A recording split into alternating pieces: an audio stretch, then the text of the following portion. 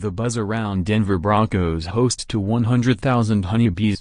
ENGLEWOOD, Colorado, app. Sometimes at practice, a few honeybees will buzz around the Denver Broncos Gatorade bottles. That wasn't always the case. But when the team more than doubled the landscape at its headquarters, Dodson, the club's director of sports turf and grounds, noticed something: flowers weren't growing. It was time to draft a swarm of new players. "I just noticed there wasn't a lot of bees on our property," Dodson said. A friend in the same line of work in a Denver suburb mentioned that he had met a couple of beekeepers. So Dodson visited Joe and Debbie Compreda. The beekeepers, whose business card reads "Be Happy," were eager to help out their beloved Broncos by building them a bee yard north of their indoor practice facility about 100 yards from the practice fields.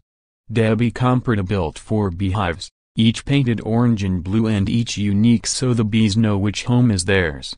It's believed the Broncos are the first professional sports team to serve as beehive hosts.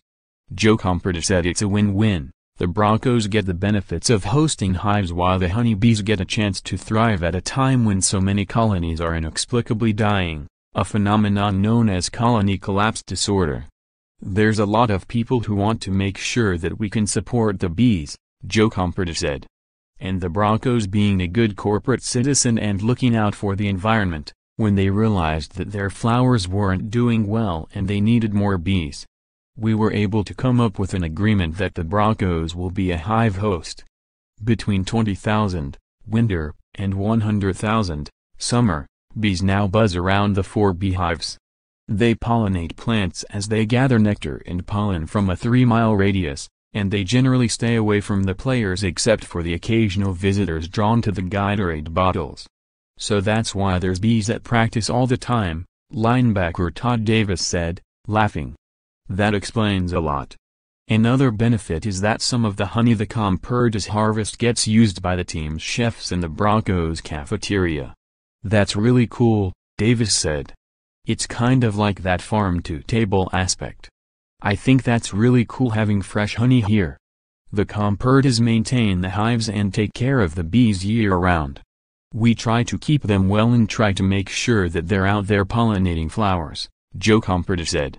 "And while they're not pollinating crops, so to speak, right here, they're still making a difference to the environment." "The hives have thrived. The flowers are doing much better," Joe Compreda said. "Of course, this whole area is planted very well. What that's done is because it's irrigated, planted, the bees had nectar all summer long. In other places where we had bees, the bees didn't do much honey producing because there wasn't the capability to do that. It wasn't wet enough. There weren't enough flowers. But around here the bees thrived. Even in Colorado's cold winter. Although people think that honey is for us as a sweet dessert and something great, actually it's the way that bees survive the winter," Joe Compreda said. "The bees actually get together in a cluster, a ball about the size of a soccer ball, and they shiver and they keep the temperature inside that hive between 75 and 95 degrees the entire winter. The queen is in the center of that cluster so that they can keep her warm and make sure she's going to survive. And the bees in general survive that way. As the bees on the outside get cold, they move into the inside just like the penguins do. And they constantly move and they use that honey so that they can burn calories and keep it warm. And the Broncos get to enjoy the extra honey that's harvested." For more NFL coverage, http://www.pro32.app.org and http://www.twitter.com/app_NFL_. Follow Arnie Andres Stapleton on Twitter, http://twitter.com/ArnieStapleton.